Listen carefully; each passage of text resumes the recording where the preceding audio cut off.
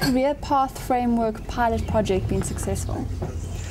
I think it's important for us to realize that we're only at the beginning of implementation of the pilot project, because what happened since 2008 October was basically to get in place what is needed in order to run the learnership. That is the first stage of this pilot.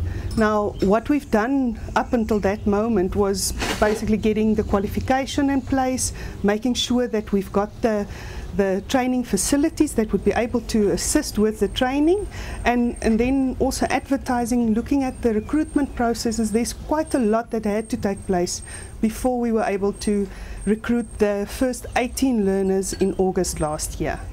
The launch of that was very successful, and I think the pilot project has really been successful in terms of how quick it took us to get to the point where we are of being able to take the first 18 learners into the learnership.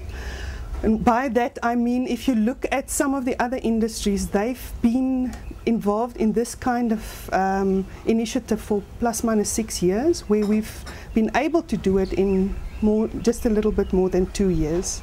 The first learners are being monitored very closely, also with the pilots, and we're working very closely then also with Merseta to ensure that we've got accredited learning material. When are the learners expected to finish their course? It's only 3 years from the time that they've started. Okay.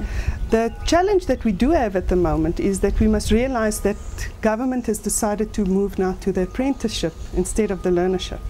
So for us as an industry, the foundry industry, it's important to be one step ahead. Make sure that we are where government, once government is ready to implement that we are able to take the learnership and then just carry it over into an apprenticeship, or whatever is needed. We want to ensure that that one step ahead.